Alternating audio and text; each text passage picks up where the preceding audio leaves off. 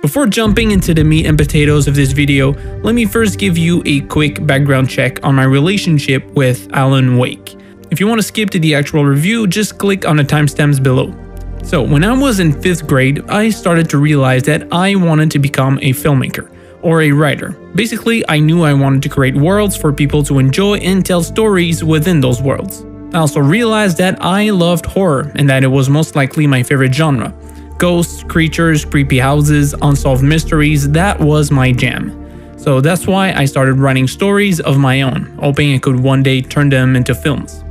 So when Alan Wake was first announced back in 2005, I was immediately hooked. I mean, an open world game set in a mysterious small town in which you get to investigate supernatural events as a writer whose story is magically coming to life.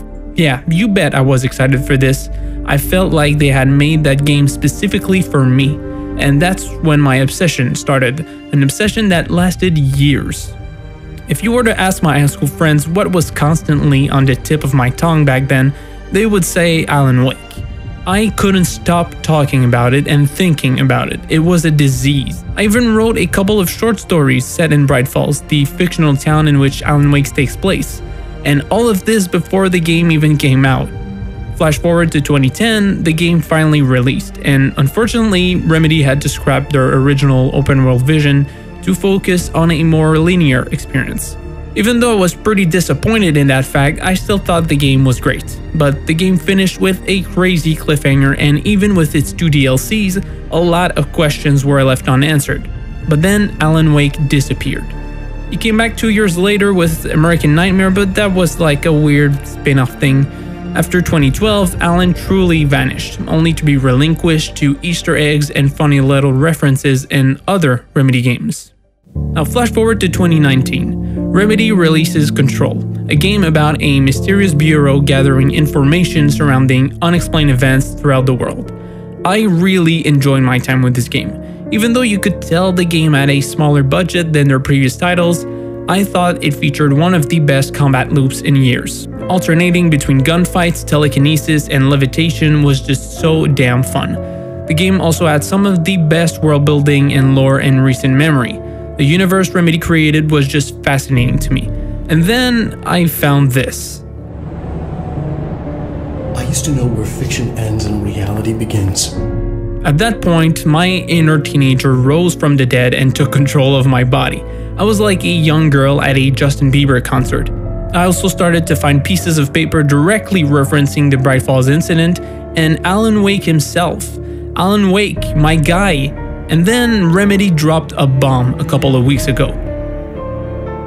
A crossover expansion for Control, featuring Alan motherfucking Wake, called AWE, therefore introducing the Remedy connected universe. So, how is it? Does it answer the questions I desperately wanted answers for 10 years ago? Let's find out. Let me first give you a quick rundown of the context in which this DLC takes place. I'm going to dive deep into the story in a couple of minutes, but I won't detail every single element of the lore, so in order to understand any of it, you must have played Control and Alan Wake. In AWE, Alan Wake, a writer who's gone missing after being involved in the Bright Falls Altered World event, reveals to Jesse through the yacht line, this line of communication that connects to other planes and realities, the existence of the investigation sector, a place that was locked away to prevent some type of evil from getting out of it. If you love the original Control, you'll feel right at home. The expansion features the same thrilling gunfights, but also takes a turn for a more moodier tone. The exploration of this new sector is also done in a similar fashion. You have this semi-open world full of secrets, hidden passages, shortcuts to unlock, and things to read. A lot of things to read. If you're the type of person who hates reading in video games, skip this one. I was very happy to see that Remedy not only references Alan Wake through the story, but also through the gameplay. Yes, the darkness is back. It has invaded the Bureau and Jesse has to use different light sources, just like Wake, in order to unlock certain paths and fight our way through particular sections, especially boss fights. Aside from the main quest, you have some side missions you can tackle too, but these are really lackluster, to be honest. You've got some cleaning missions for Ati, the janitor.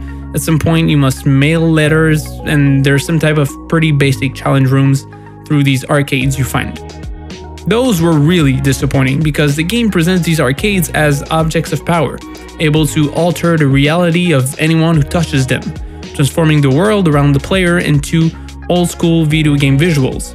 So I was expecting something really creative with this, especially when you get to this loading screen, but nope, it's just time trials and horde mode. The DLC also introduces a new weapon form called Surge, some kind of sticky grenade launcher, but to be honest, I never used it. Simply because I feel like Control is the kind of game where you eventually get into a certain flow with your favorite loadout, one that feels comfortable and that gives you control over the various combat encounters. And since the difficulty didn't ask for any change in the way I usually play the game, I kept the same exact loadout. But let's be honest here. The reason why I played this DLC was not for a completely new gameplay experience. I played for the story. I wanted some sort of closure with Alan Wake, or better, a tease of something to come. Does it deliver? Yes, it does. So, what do we learn in this new expansion? Let's start from the very beginning. Jessie gets contacted by Alan Wake through the hotline, as if the man knew her, hell, even knows about Polaris. We know that Alan has been stuck in the dark place under Cauldron Lake back in Bright Falls for what I assume is years. But since the hotline seems to be able to connect to all sorts of planes of existence and not just the astral plane and the board, Alan managed to send various messages to Jessie. He's basically calling for help.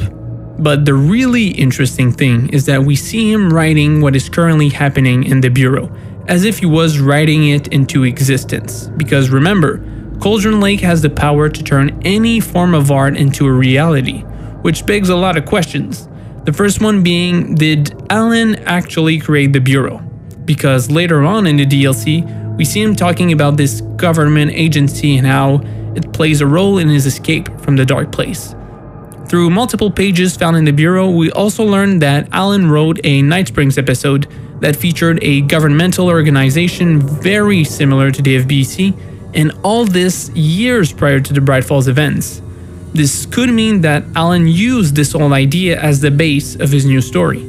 As we've seen numerous times, he cannot just write himself out. He has to do it in a way that's narratively meaningful. Things have to be balanced, just like he couldn't just free Alice in the first game. He had to trade places with her. Cauldron Lake doesn't give life to any old scrappy work of art. It seems to have a soft spot for good works of art, ones that make sense, which is why Alan seems to have tried multiple times to write his escape, but failed. But this time, it looks like things are working out. Alan also realized during his prison time, so to speak, that he needed another hero. Not him, not Thomas Zane, but Jessie. As Wake says, a hero needs a crisis, which would very much fit with Jessie, her brother, and the whole ordinary AWE. He also mentions the need for something special, something to convey an alien force mimicking human intelligence, which would obviously imply the Hiss, the thing that we fight throughout the whole Bureau. Therefore, Alan could be behind all the events experienced in Control. He would be the conductor who built a world of science fiction so detailed that it would have no choice but to come to life. There's also the possibility that he learned of the Bureau's existence through the hotline somehow and then used it as the starting point of its story, but that seems unlikely, and the Night Springs screenplay pages contradict that. There are still many mysteries left, especially surrounding Thomas Zane and Mr. Scratch. That cutscene really messed with my brain.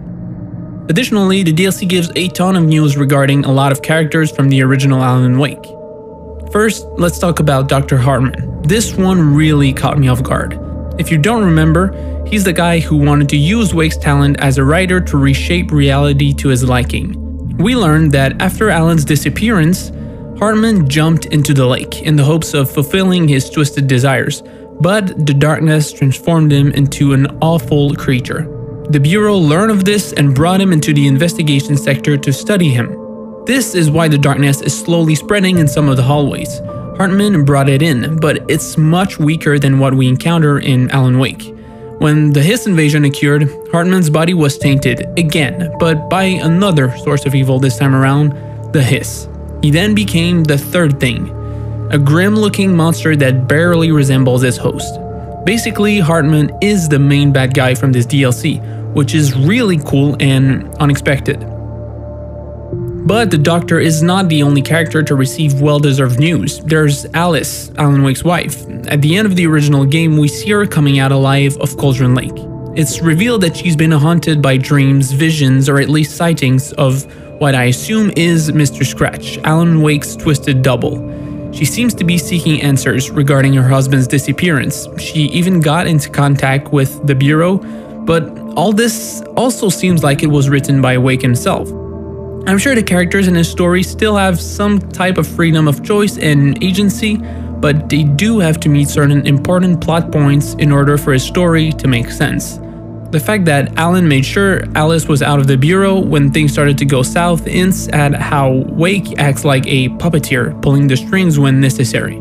Now let's talk about that ending. Oh good lord. When that happened, my jaw dropped. Once you finally defeat Hartman in the Bright Falls AWE sector, specifically in front of a replica of Cauldron Lake Lodge, the Bureau receives another AWE alert, coming from Bright Falls, Washington. But the weird thing, and the cool thing, is that it's coming from years into the future, which obviously hints at a sequel. This is exactly what I wanted. Aside from all this, there are tons of new information and revelations that promise a very bright future for the Remedy-connected universe. Like this paracriminal terrorist organization who seek objects of power for nefarious purposes, or the connection between the Bureau and NASA's space program. Either way, I couldn't be more excited to see what Remedy's next project will be. So that's it. I hope you enjoyed my critique/story analysis of Control's AWE expansion. If you're not a massive fan of Alan Wake, you might want to skip this one, since it doesn't really give any closure for what happened in Control, and because it's really on the short side, like really 3 to 4 hours max. But if you're really into this extended universe Remedy is cooking, well, this is for you. If you want to discuss all this, please consider joining the Discord group by following the link in the description. Right now it's only me and a friend of mine, but I truly want to build a From the Attic community. I like to talk about games and I'm tired of only talking to myself. So yeah, you're welcome to join me in this. I'm sure it will be tons of fun down the line. Don't forget to like and subscribe, and I'll talk to you later.